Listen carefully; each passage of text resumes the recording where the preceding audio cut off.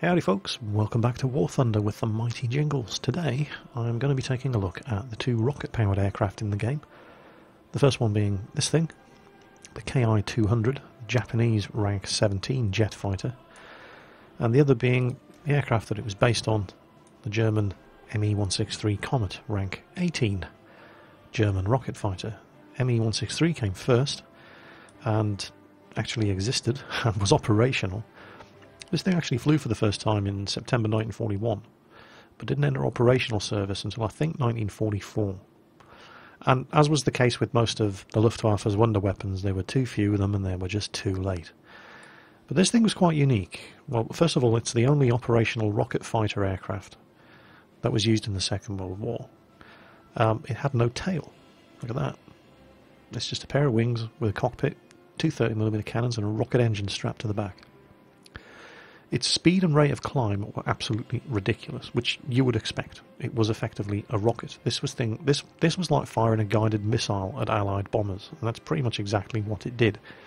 It would take off, rocket up to bomber altitude, shoot one of them down with its 30mm cannons, which carried a very limited amount of ammunition, and then glide all the way back down. It would spiral all the way back down to its airbase, and as you can see, it didn't even have proper landing gear. There was a skid at the front and a small guide wheel at the back. So very, very short-ranged. Not particularly well armed. It did have two 30mm cannons, but they couldn't carry much ammunition for them. Ridiculously dangerous to fly. Now the Japanese version of this thing, at least the German version, existed was operational. Japan was having problems by 1944. Because American B-29 bombers were finally within range and were starting to do massive bombing raids on the Japanese home islands. And the Japanese aircraft industry just didn't have anything capable of intercepting them. They were in a pretty poor state.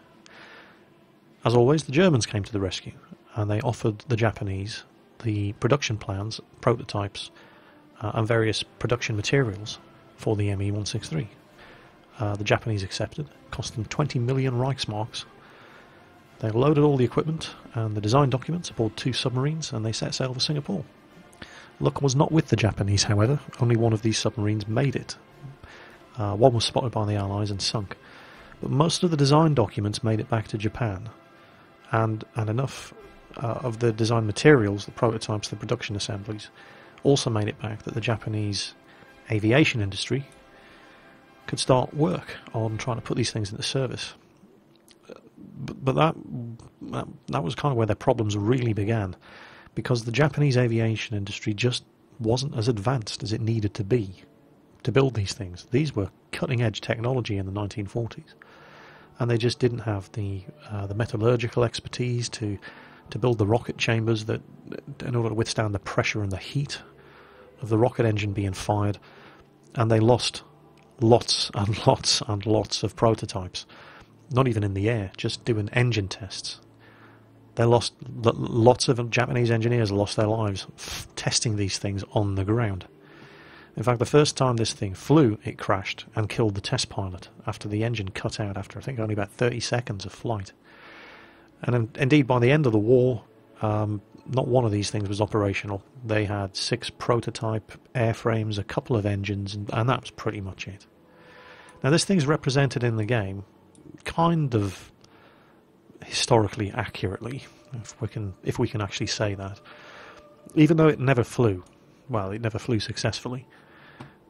What they've done in War Thunder is that they've basically based it on the Me163, which is what it was, but they've made it not as good as the Me163, which is what it would have been. But that's a bit of a problem, because the Me163 is a pile of shit in the first place. It is now, anyway. Back when I started playing War Thunder, fuel didn't matter in arcade. And one thing that you're going to notice, if you click on the old test flight button, a full tank of fuel on the Me163 only lasts you 6 minutes. If you go to the Ki-200, a full tank of fuel on the Ki-200 only lasts you 4 minutes. What this means, actually there's a reason for that. again, because the Japanese aircraft industry just wasn't good enough to build these things. They split development between the Army and the Navy. They each forged ahead with their own development teams.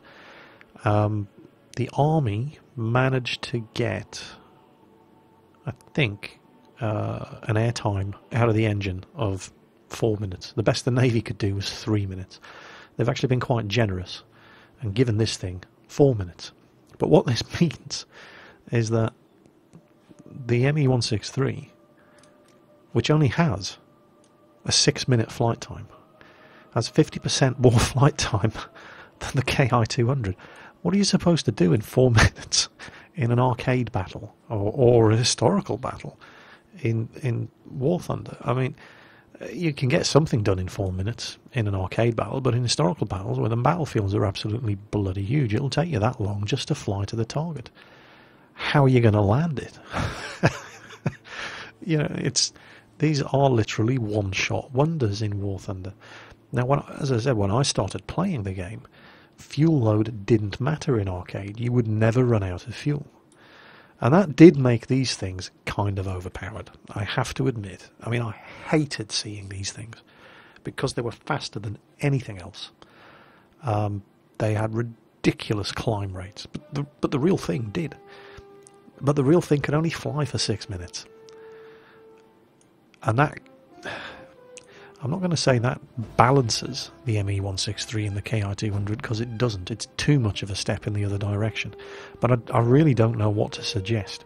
But these things are useless at the moment. That and that are just a waste of money. You can't do anything with them. Consider how long it takes you to even get into combat range. Right, you start off behind your own airbase. First you have to fly to where the enemy fighters and bombers are. Then you have to line up on target. Then you get maybe 2 seconds of trigger time on them before you zoom past, regain altitude, get your speed back up. Oh crap, you've only have a minute's time of flight left. You need to put this thing down, or it's going to cost you 50,000 credits in an arcade battle. Or 126,000, or I should say up to 50,000 credits and up to 126,000 credits to repair these things in a historical battle. The Me163, I think it's even worse. Oh, it's not. See, this makes no sense. This makes no sense whatsoever. The Me163 is a rank higher, and it's cheaper to repair, cheaper and faster to repair, even though it's a rank higher, and it's more capable because it gets 50% more flight time than the Ki-200, which is only down here at rank 17 and costs more and takes longer to repair. It makes no sense at all. Oh, actually, does it take longer? Let me see. 5 days, 11 hours for the Me163, but it costs a lot more. Well, it's pretty much the same. It's still 5 days. So, flying, I cannot recommend anybody buys any of these. And it's not that bad news, really, for the Germans, because the Germans do at least also have the Me262, which is great. They do also have the HE162A, which is alright. But for the Japanese, at the moment, that's it. That's all they've got. They don't have anything higher ranked than that. The next fighter they have is the very, very good Shidenkai, or Shidenkai, I don't know how you pronounce that. The N1K2 is really, really good. The N1K2J is really, really good. The A6M5 is really, really good. But have you seen the speed of these things? I mean, they're all right. They're not bad. But they don't do 1,000 kilometers per hour the way everybody else's high-level fighter aircraft do. So, until they actually finish the Japanese research tree, I really don't see any point in going down here. I mean, that's what you're going to look forward to. It's garbage. It really, really is bad.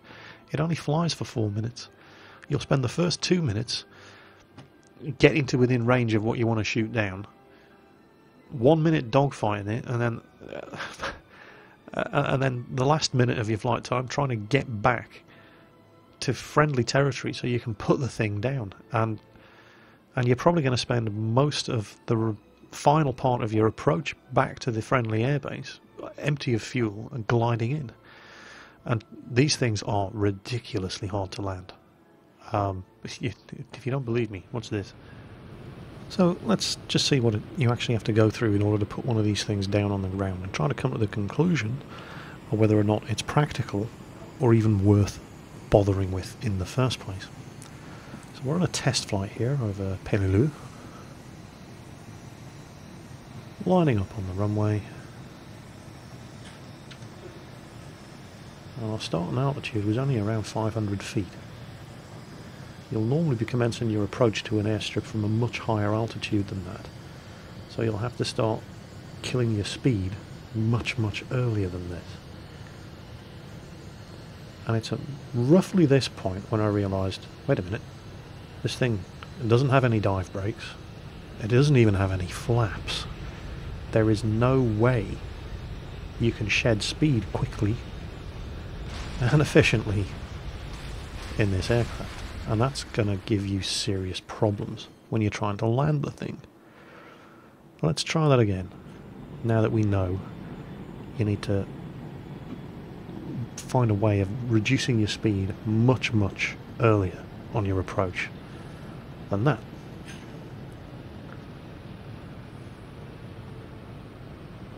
The same situation, same flight model. And just note how long this takes. Managed to get down to a couple of 100 feet of altitude. Speed still over 400 kilometers per hour.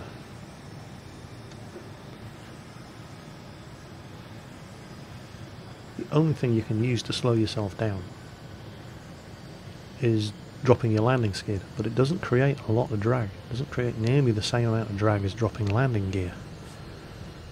And I'm still going too fast.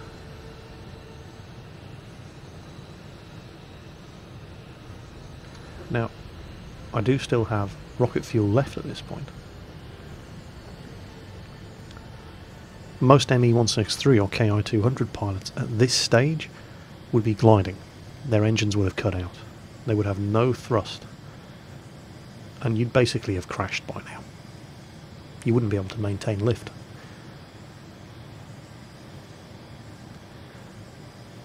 But let's just assume that we do have a little bit of fuel left. And I'm taking it around, going on the alternate landing strip, which is at a cross section to the one I just tried to land on. Have to give it some throttle there, otherwise that would have crashed if I'd been gliding. Level it out. Just a hair over 300 kilometers per hour, still frighteningly fast.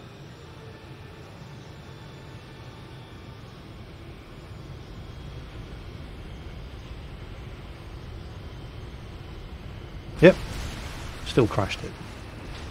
Okay. Well, third time's the charm, I suppose.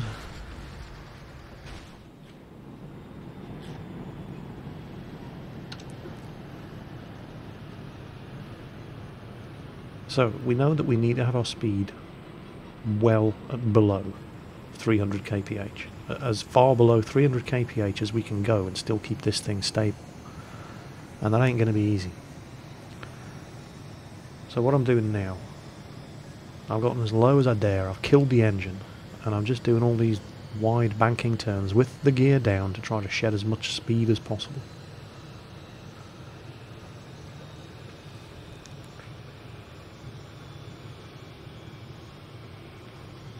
And I'm using this road to sneak a bit of extra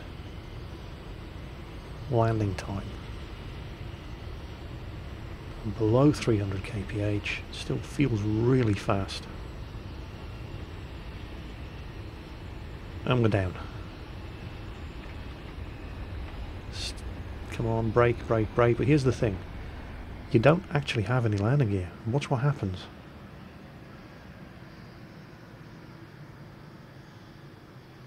It rests on one wing. Now, perhaps because this is a test flight, I'm not being given the option of refueling. So, a quick burst of fire from the cannons, and I get the message, yeah, I am being rearmed.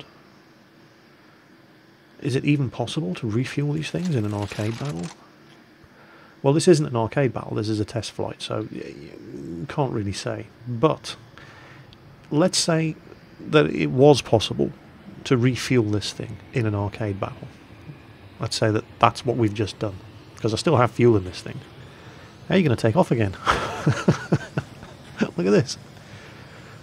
I've got one wing dragging on the ground. As soon as I apply thrust, I just start spinning in circles.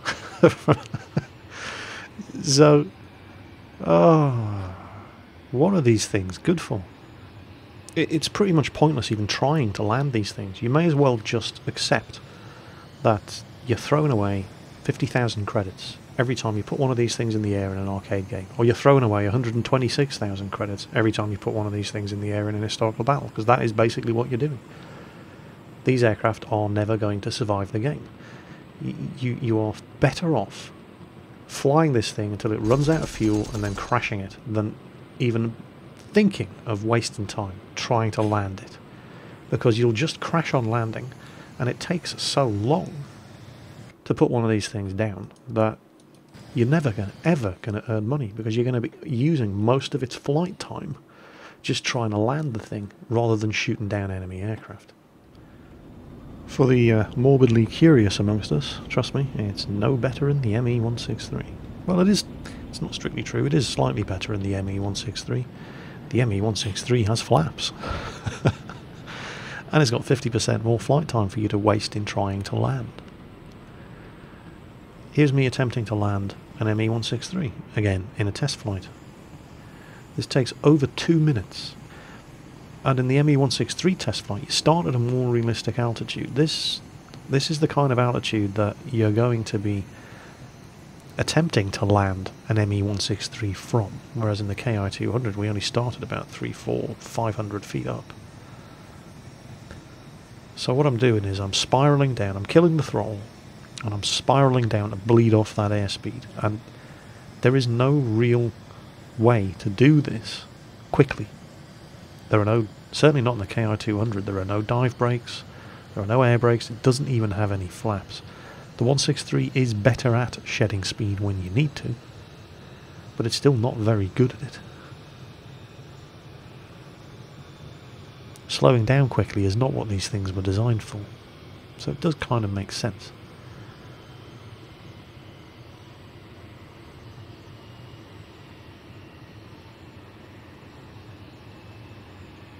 And there we're at a good speed now. We're at a good speed. Unfortunately, we're actually going a little bit too slow. We will be by the time we come to make our final approach. Oh, well, we're on a final approach by the time we come to touchdown. Because of these bloody trees at the end of the runway. I'm higher than I want to be. I screw this up, basically. But it doesn't really matter for the purposes of demonstrating. There we go, flaps down, skids down. I try to give a little bit of thrust there, which I wouldn't have had if I'd been bringing this thing in from a glide, and I crash it. The nose started dropping, had no thrust available to pull the nose up with, and just landed too hard. But that took over 2 minutes. That used up more than 30% of this aircraft's operational capability just to put it down, just to crash it on the runway. Waste of time. You're far better off using what limited flight time you have in these things to shoot down enemy aircraft. Because you're just going to crash it anyway, and it's going to cost you a lot of money. Use what time is available from these rocket planes, because you don't have a lot of it. Use it to get kills. It's the only way you are ever going to make any money flying these things. Forget trying to land it. Just assume that every time you take one of these things in the air, you're throwing away 50,000 credits if it's an arcade battle, over 100,000 credits if it's a historical battle. In fact, don't even bother trying to take these things up in historical battles, because you won't even meet an enemy aircraft in an historical battle the size of those maps before you run out of fuel. Complete waste of time. These are arcade battle machines, and they're very, very limited arcade battle machines. In fact, here's a couple of arcade battles I prepared earlier.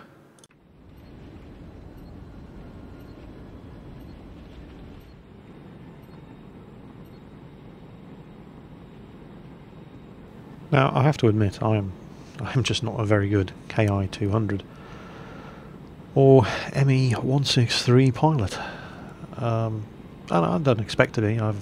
This is a press account, actually. I mean, I've only flown these things a couple of games, and they suffer from the same kind of problem that you get with trying to fly any aircraft at this sort of level.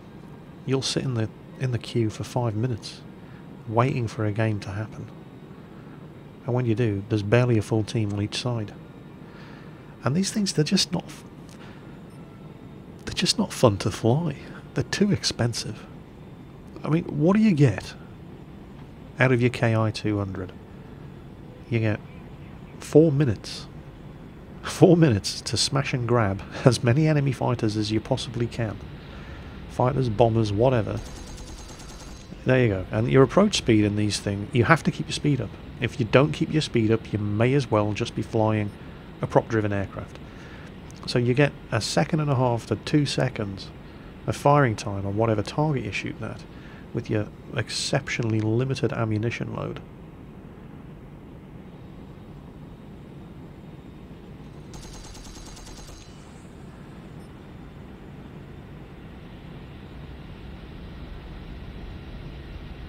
It's just not fun.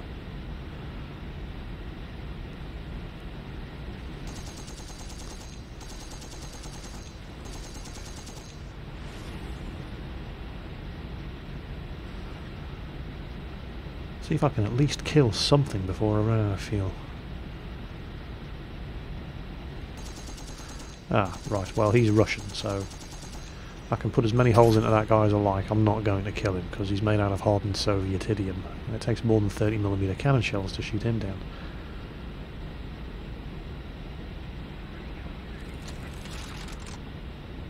My gun's reloaded. This thing is fast. You've got to give credit where credit's due. It is incredibly fast. And it does accelerate very, very well. I mean, the F-86 Sabre is very, very fast, but it doesn't have the acceleration of these rocket planes.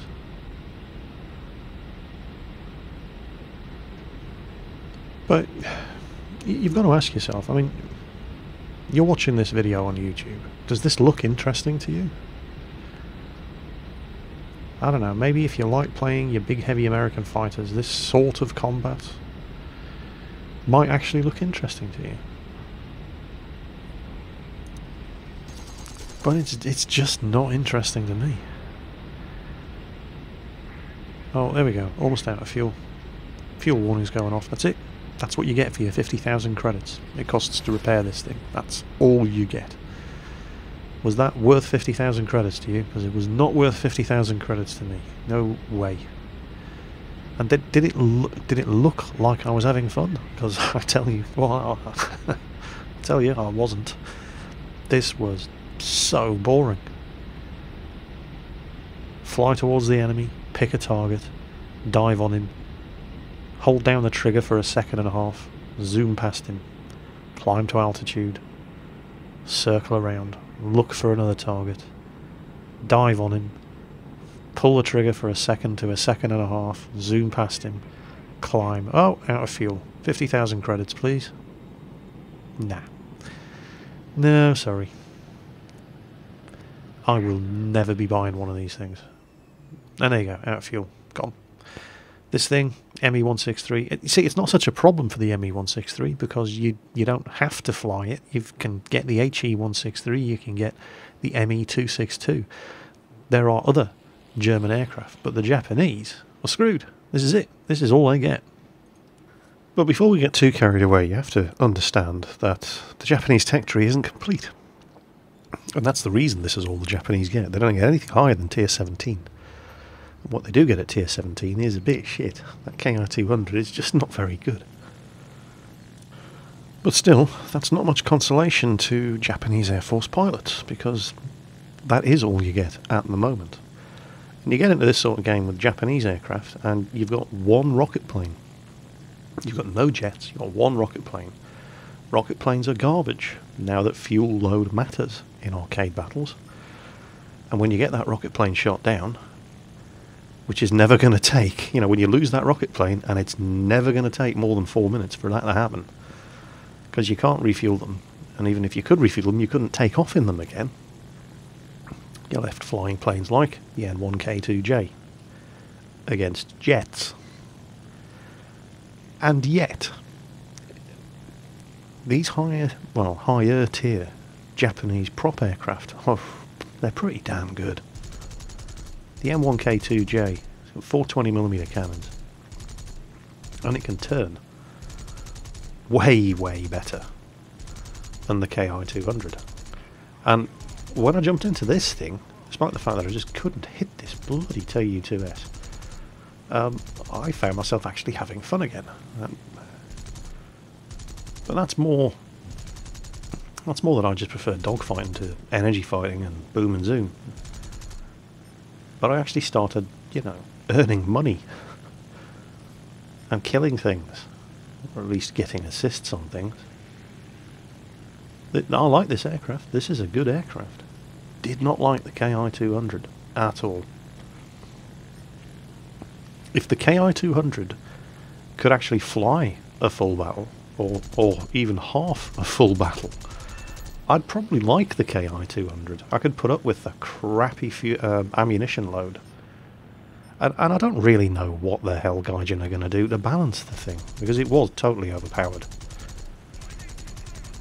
Prior to patch 1.29, when fuel load didn't matter in arcade battles, that and the Me163 were ridiculous aircraft. Totally, totally unbalanced. But they've just gone too far the other way.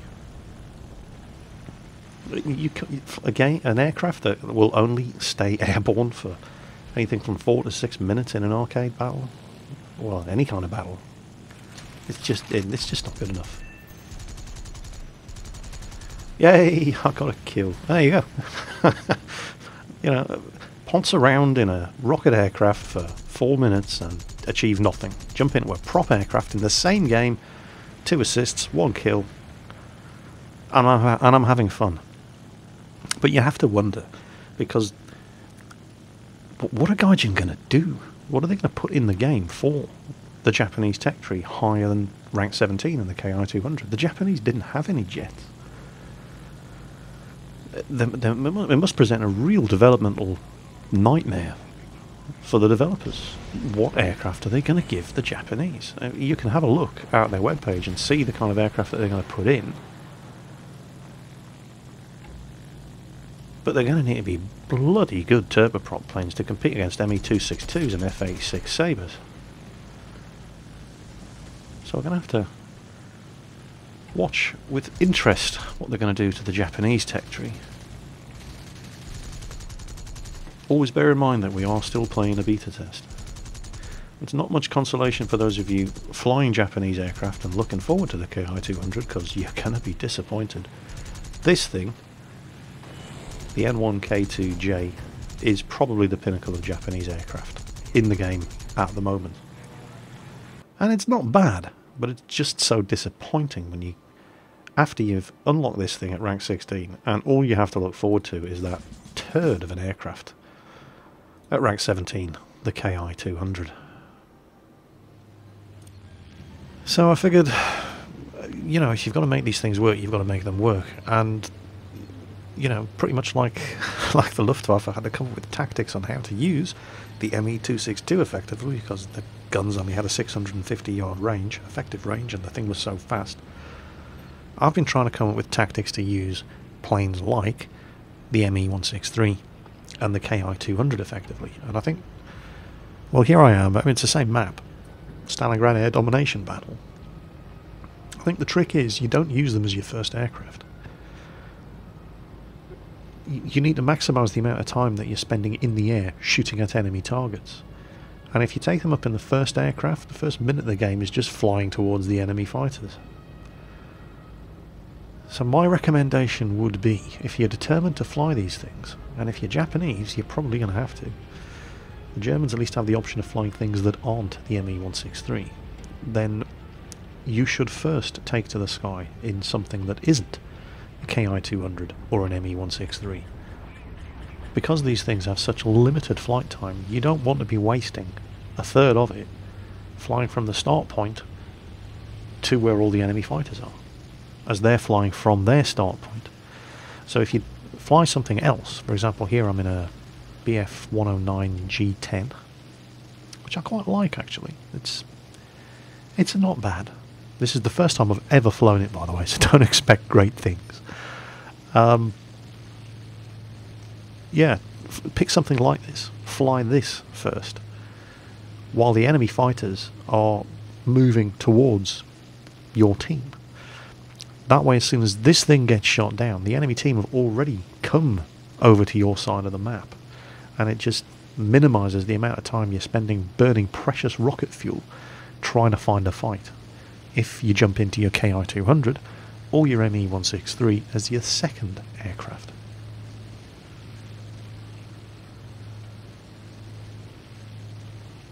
This HE-162 gave me severe problems. Mr. Camper Spawn, well played. Oh, somebody on my ass. Looks like 30mm cannon fire, could be an Me262. TA-152 there. And they're just too fast for me. Which is to be expected. I mean, one of them's a jet.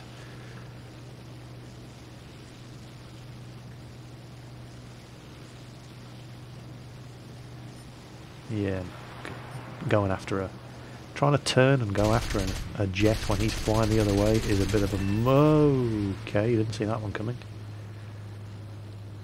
Oh well, this is more or less what I was looking for. I'm going to put this thing down.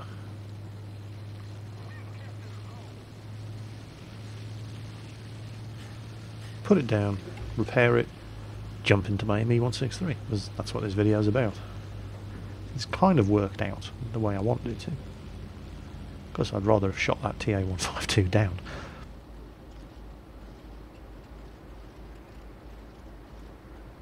And that looks like I timed that really well. My engine just died. Right on my final approach. But I still have enough airspeed. I should be able to glide in. I might have to land just short. Try not to, because there's a little rise in the ground there up to the airstrip. No, I'm going to make it. It's going to be fine. Oh, I'm being targeted. Somebody sees me trying to land. Flashing red and yellow icon there on the radar. He's got me lit up. There it comes. That was a jet. He's going too fast. Hopefully there's someone chasing him, and by the time he turns around, I'll be out of here.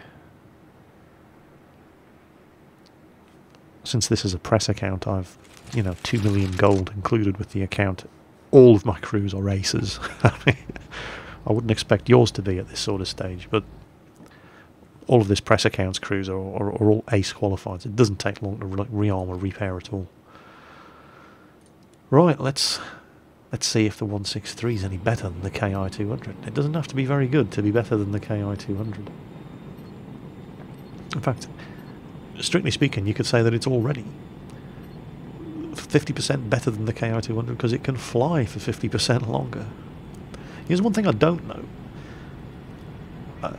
Technically it's not an afterburner, but using full throttle, emergency power, whatever you want to call it, does that burn up the fuel for these things faster and give you less flying time? I'd imagine it would. That would make sense.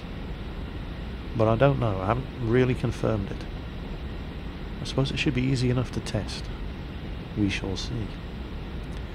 But here he is, Mr. Camper Spawn in his HE-162A. This guy gave me serious problems. And I'm just wishing this bloody MiG would look. Bring this guy towards me. Stop running away from me, you fool.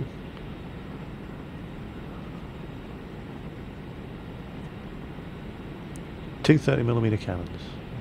I don't know what the HE-162 has. I think it has two 20mm cannons. Something like... Oh, he's seen me. He's seen me. He's getting the hell out of here. Is he coming around? No, he's putting it into a climb. Now, here's the thing. I do have better climb ability than an HE-162. But when you're pulling 10 Gs, by putting it into a climb as tight as that, and I've lost sight of him. Oh, there he is.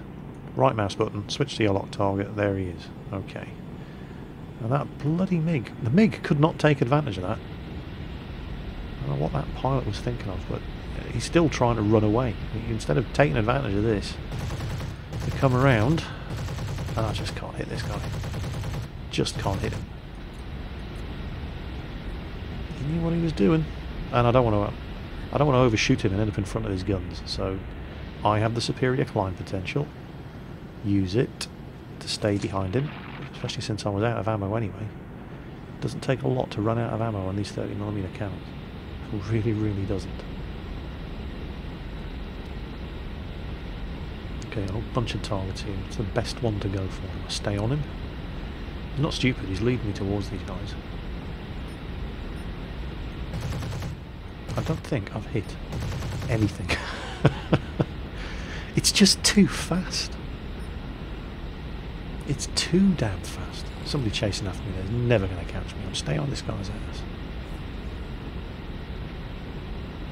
I am faster than him. Not by much, but I am faster than him. If I could just hit him. Nope, nothing.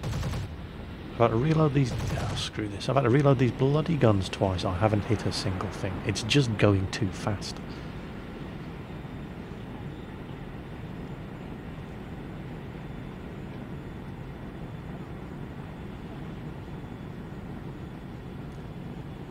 And I don't have a lot of fuel left.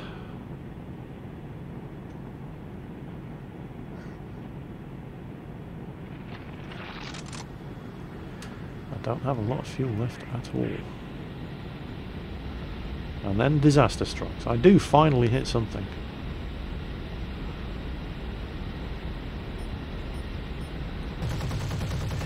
Yeah, that was a friendly. Jingles, you arse.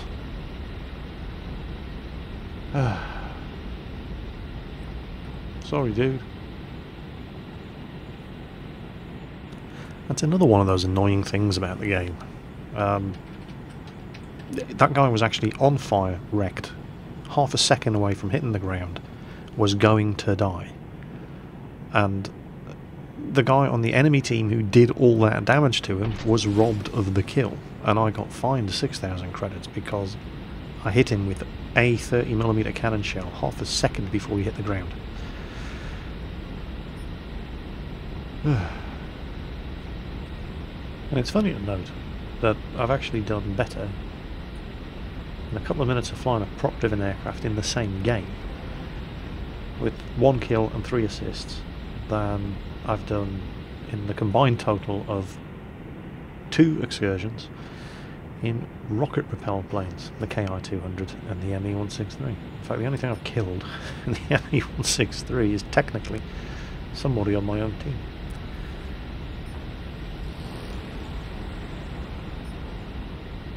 Dornier 217. I can't tell which model it is from this range, but those things are tough. Surprisingly tough. I've actually been enjoying flying then. I just got my hands on the bomber version, the E model, as opposed to the heavy fighter version of it, and it's not bad at all. Don't forget, this Me163 has 2 30mm cannons. Wait till you see the beating, the absolute beating I give to this Dornier. There you go, most of his tail just fell off. And I'm almost out of fuel. I'm reloading the cannons. And something weird starts happening with the nose of this plane. As it happens, it's not that bad. You'll see what I mean. Watch this. I'm corkscrewing around to try and... Because I know I don't have much time, and that Dornier is the closest thing, so I need to kill him. Look at this. Look at the way the plane's wobbling around in the nose like that. As it happened, look at this. Look at that. Every single one of those shots hit that Dornier. All over the wings, the engines, the tailplane, everything. Is he dead? Of course not. Somebody else comes in after I do all of that to him and takes the kill. And I get some XP for an assist. So, yeah, what's going on here? Am I just having two crappy games in the Ki-200 and the Me163? Would this video be any different if I'd had two really, really good games in the Ki-200 and the Me163? Well, maybe. But you can't argue with... Oh, there you go, out of fuel. You cannot argue with that. Flown around for 6 minutes, did nothing, ran out of fuel. Game over. Is that really worth the entrance fee? I don't believe it is. I really don't believe it is. And now I'm gliding in.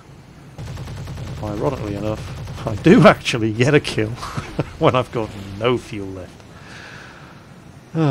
So there you go. So, Me163 Komet and the Ki-200 Shusui. They're not without their problems. And I appreciate the issues that Gaijin must be having, as it must be a nightmare to balance these things. Prior to patch 1.29, when fuel load didn't matter, these things could fly around the entire game, wreaking havoc. And even if, I mean, there are aircraft in the game that are faster than these. The F-86 Sabre can do 1,050 kilometers per hour, but it can't climb as well as these things can. And it shouldn't be able to climb as well as these things can, because these things are rockets, and that's what they did. Patch 1.29 made your fuel load matter, and that just took things too far in the other direction. And I appreciate the scale of the problem that Gaijin are facing, trying to make these things well-rounded.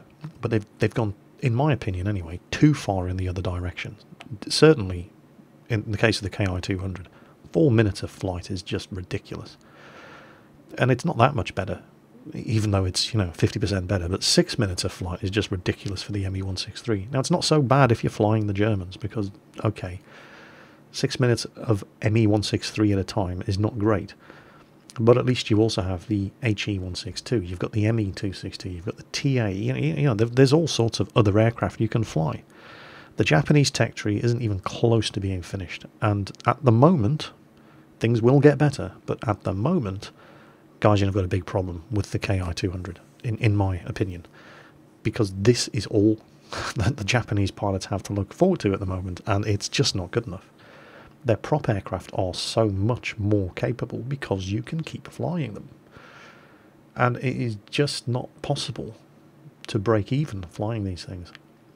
Every time you are going to put one of these things into battle, this Ki-200 will cost you up to 50,000 credits every time you fly it. Good luck getting enough kills in this thing, in the 4 minutes that you get. Good luck getting enough kills to actually make it worth flying the thing. Good luck with that. Let me know how you get along. I don't actually have a problem with aircraft being difficult to maintain economically at high levels like this. World of Tanks employs exactly the same model, and I don't have a problem with it whatsoever. I do firmly believe that if you've put enough time into a game to get to this sort of level, you should be encouraged to invest some money in it. World of Tanks is no different. If you want to run your tier 9 and 10 tanks in World of Tanks, even with a premium account, you pretty much need to also have other tanks from tier 5, 6, 7 and 8, maybe some premium tier 8 tanks, in order to finance running your tier 10s. Don't have a problem with that. It's a very successful economic model. And here in War Thunder, I do not have a problem with high tier ranks, 17, 18, 19 and 20 aircraft being expensive to maintain. Again, if you've invested this much, if you're having this much fun out of the game, that you've played it that long, that you've got to that level, you should be encouraged to invest some money in it. Don't have a problem with that. But the difference is, with these rocket aircraft, you don't get the return on your investment because you can't fly them long enough. You fly something like the Me262 or the F-86 or the MiG-15, you can fly it the entire game if you're good enough and you don't get shot down. And you can get your money's worth out of those planes. It doesn't matter how good you are in a Ki-200 or an Me163, you're going to get, at the most, 6 minutes of game time out of it in one go. Regardless of how good you are never going to run a profit on these things. They're just too expensive to use. So I don't really see these things as anything other than a stopgap, a speed bump on the way to better things, which is fine if you're going down the German tech tree, because there are better things after the Me163. At the moment, given the Japanese tech tree isn't even nearly finished, well, there is nothing better than the Ki-200 in the Japanese tech tree at the moment. In fact, I probably wouldn't be wrong if I said that the better things in the Japanese tech tree are all before you get to the Ki-200. So, and that's going to present some real developmental problems for Gaijin. And even looking at the proposed Japanese tech tree, there are no jets in there because the Japanese didn't have any. So what they're going to put in the Japanese tech tree at tiers 18, 19 and 20, I have no idea. And I'll be very interested in finding out. But for the moment, I couldn't possibly recommend anybody flying the Ki-200. In fact, even the Me163. Those of you going down the German tech tree, when you get to the Me163, you have to unlock it to get to the aircraft after it.